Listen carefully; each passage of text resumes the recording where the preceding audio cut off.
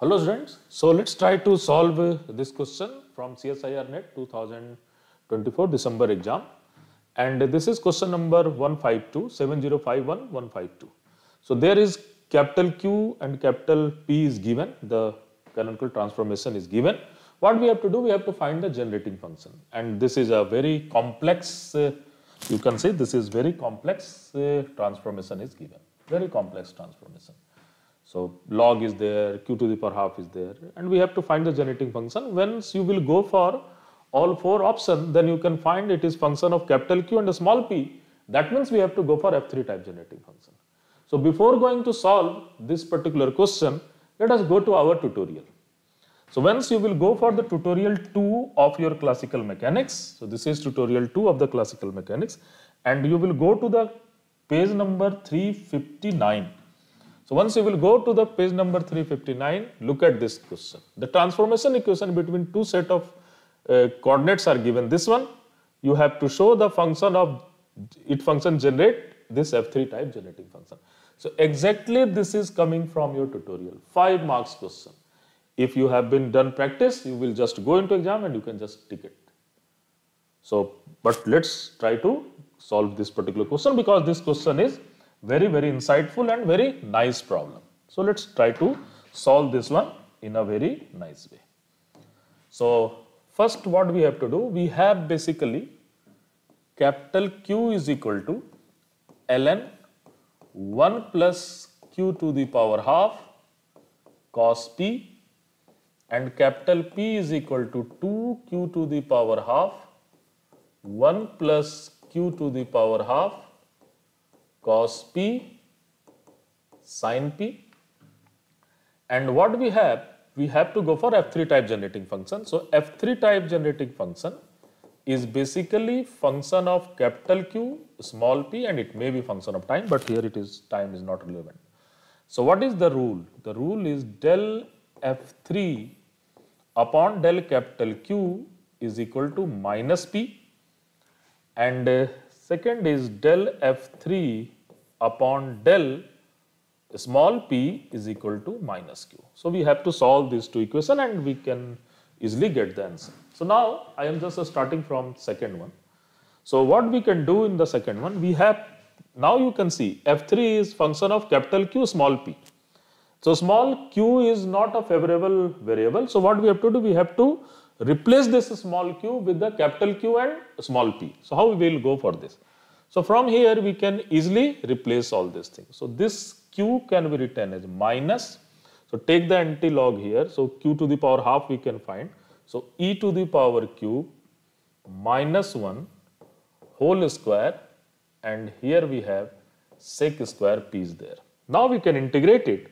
Once we will integrate this one, so then we will get minus e to the power capital Q minus 1 whole square. We have to do the integration with respect to small p. So there is 10p, but hold on, you have some constant that is f capital Q.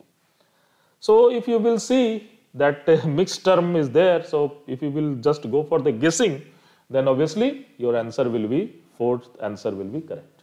But yes, this is not the right way to do the thing. So you have to go for another equation also. So how we will go for this one? So we have to go for this one. So once we will go for this one, so we have del F3 upon del capital Q is equal to, so we have to put this P directly. So you can put 2 and q to the power half we can put from first equation. So that value is e to the power q minus 1, and cos p will be divided. So there will be 10p is there, and so and this whole term we can write e to the power q. So this is written, and this sin p and this cos p is equal to 10p. So once we will, and minus sign is also there. So once we will go for this, this is minus 2 e to the power 2q minus e to the power q, and you can take this minus sign, and 10p is there. So what will happen? You can just go and integrate. So what you will get?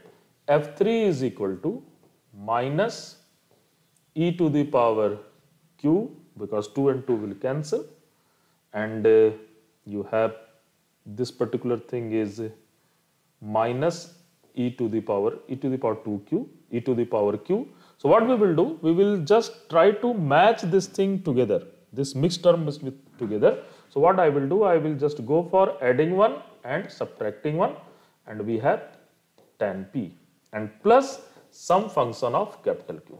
So what we will do, this can be written as minus e to the power q minus 1 whole square tan p minus plus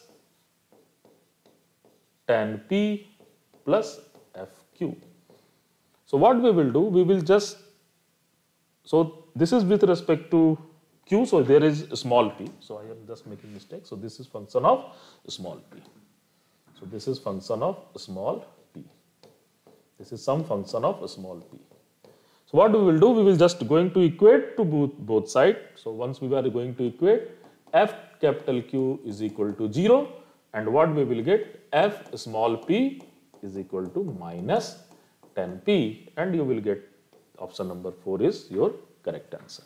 So students, this is obviously long question, 5 marks question. You have to do calculation and you have to know what is the methodology to do this thing.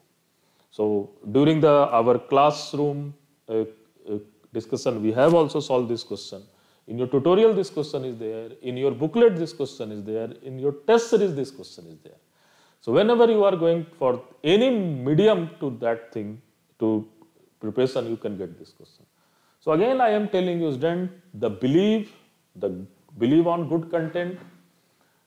Don't hesitate to prepare with a full of confidence is the essence of success. आप half mind से काम नहीं कर सकते हो कि चलो कुछ ये कर ले and we will get success. This exam is not for those students.